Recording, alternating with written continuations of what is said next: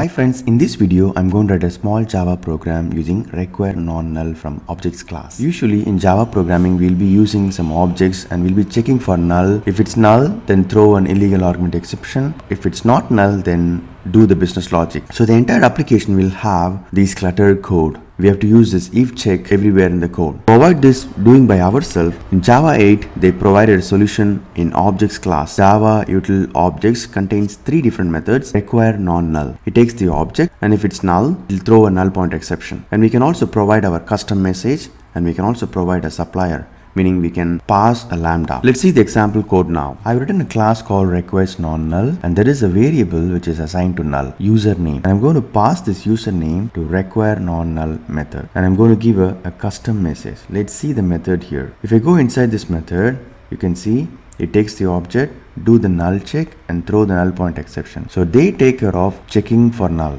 And we can also pass our custom message. So if I go inside this, they take the message and then pass it to null point exception. And then finally they take a lambda, a supplier. So if I go inside this requireNonNull, you can see here they take a supplier. When I say supplier, it's a lambda. So we can see what is a supplier. It's a functional interface. That means it's a lambda. So when I run this program, I'm able to get the null point exception because the username is null. So I'll be getting a null point exception, and with the message, username cannot be null, the custom message that we passed. What I like in this API is it looks simple and makes my program more readable. Hope this small information is useful. Thank you.